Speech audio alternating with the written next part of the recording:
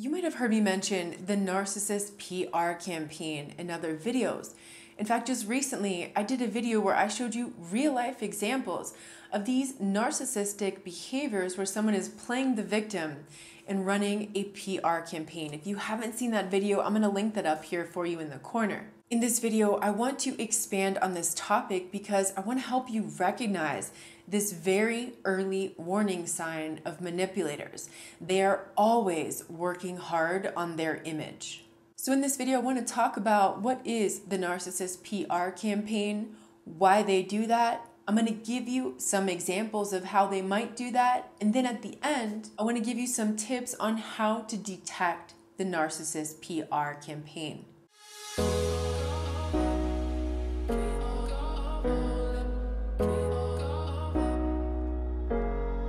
So what is a PR campaign? PR stands for public relations. It's about managing your image in the public eye.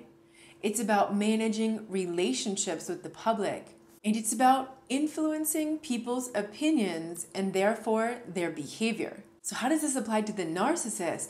The narcissist is always very concerned with their image. Image is number one. You've heard me mention that in the videos on the narcissistic family, but that is because the narcissist in general is so preoccupied with managing their image and their reputation. Dr. George Simon calls this image management. So why do narcissists do this? And remember, they're doing it from the moment that you meet them.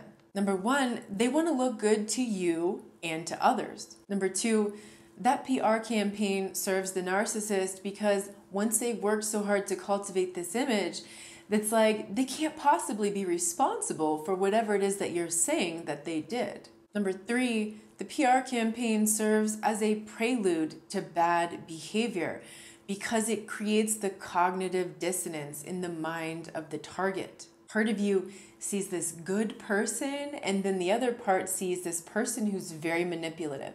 Number four, that PR campaign serves as a smokescreen for the family, the friends, the neighborhood, the office. That way, when you start to talk about who that person is and what they did, no one will believe you. Now, the overt PR campaign is going to be more like the biggest, the best, the strongest. The covert PR campaign is good person, humble person, perfect, or humanitarian. So now I want to give you some examples of the narcissist PR campaign. This person often volunteers or donates either their time or their money to charities. So they're working for free, they're doing this good work, they're helping people in some way. Charities are full of these types. Now, of course, it's not everyone, but they tend to gravitate to charities, especially positions of power in charity organizations and NGOs and anything like that. Makes them look like such a good person. Another example is the philanderer who comes home every day at 6 o'clock. Such a good person. They come home 6 o'clock on the dot. But what you don't know is everything they're doing on their lunch hour, or they take some break off of work after lunch and they're having affairs, or they're hiring people or something like that. Another example is the false humbleness. The person who just goes on and on about what a selfless, helpful person they are. They're such a martyr. They're just so humble. And this one is so big. I want to do a future video just on this, on the false humbleness, because it's one of the most common things that you'll see in the covert types especially. Another example, how they usually deliver the PR campaign is through histrionic storytelling.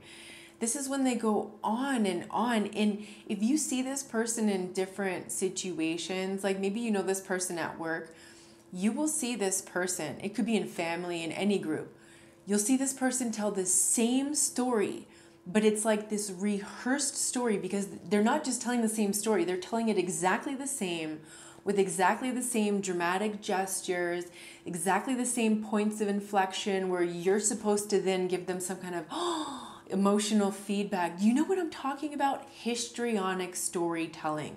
They'll go on and repeat that even when you're like, I know, you told me. Yeah, we already heard the story. They will keep droning on with this story because that story is simply their public relations campaign. The bottom line is anyone working that hard to sell themselves means something is off. Normal people just don't do that.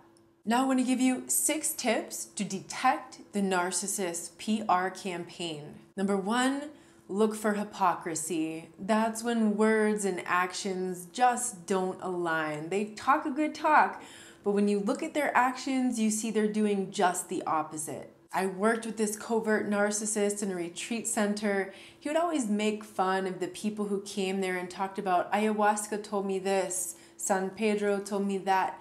But then he told me that ayahuasca told him that he was going to win the lottery that year and that he was going to give the retreat center to me to run.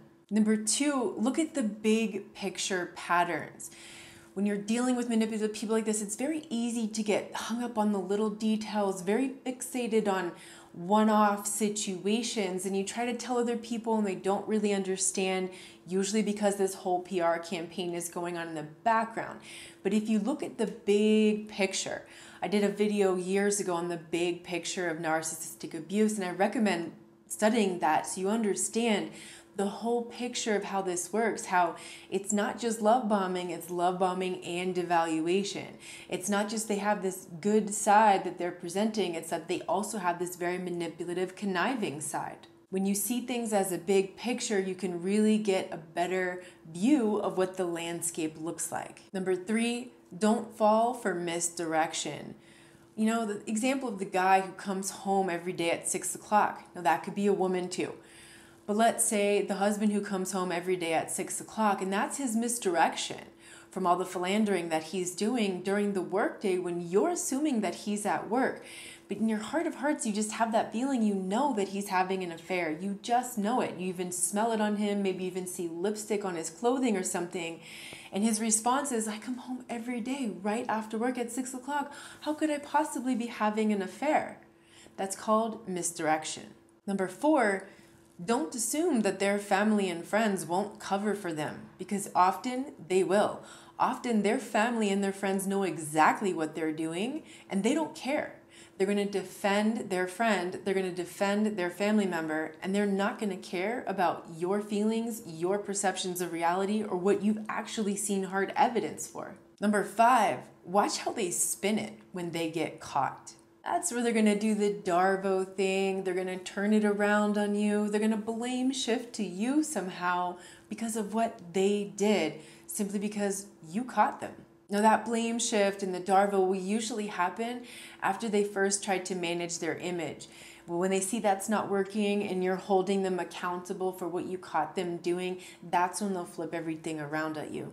Number 6, practice growing your bullshit detector.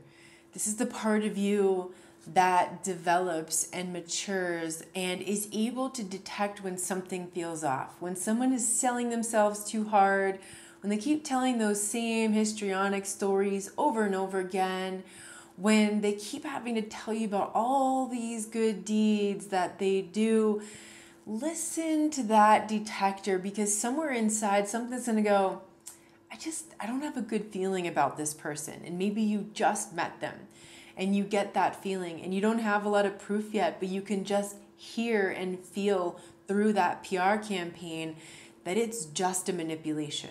Now, in order to grow that bullshit detector, that means you need to be placing your sense of approval inside yourself. You cannot be facing your barometer outside, looking for other people to validate your perceptions of reality. If you're in that point, your detector is not working.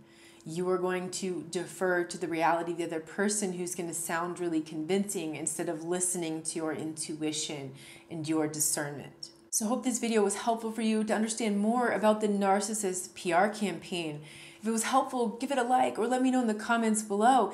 If there's something you want to add to this conversation, something that you noticed in the PR campaign that someone in your life was running, I would love it if you shared that with others in the comments. I'm sending you a big hug.